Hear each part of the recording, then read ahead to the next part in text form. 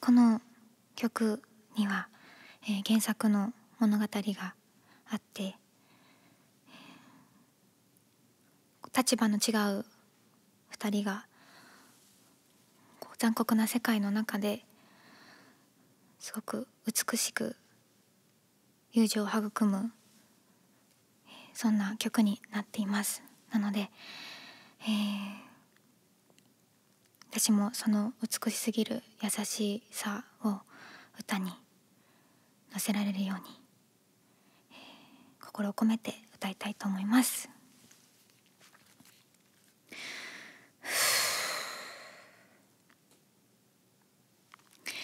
お願いします。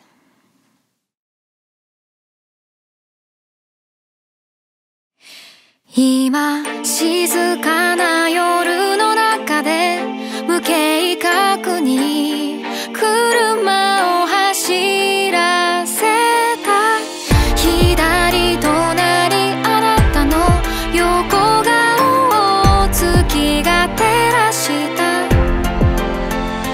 ただ思い出を探るようにたどるように言葉をつなぎ合わせれば、どうしようもなく溢れてくる日々の記憶。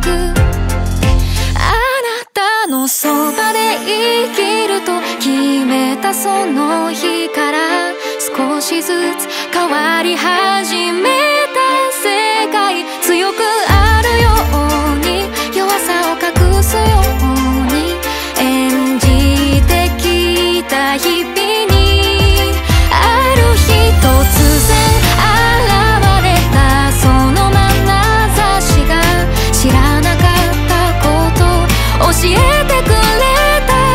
守るべきものがあればそれだけでこんなにも強くなれるんだ。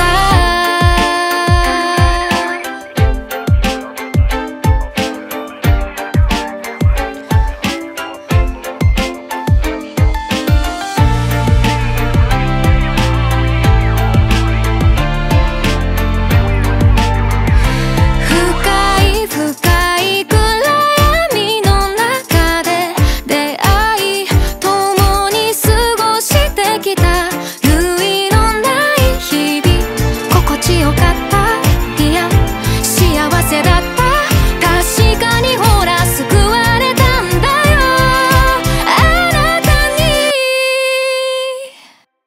わずかな光を捉えて輝いたのは、まるで流れ星のような涙。不器用な命から流れてこぼれ落ちた美しい涙。強く大きな体に秘めた優しさも、どこか苦しげなその顔も愛しく思うんだ。姿形じゃないんだ、やっと気づいたんだ。無情に響く銃声が夜を引き裂く、別れの息吹が襲いかかる。切なに輝いた無慈悲な流れ星、祈りはただ届かずに消えた。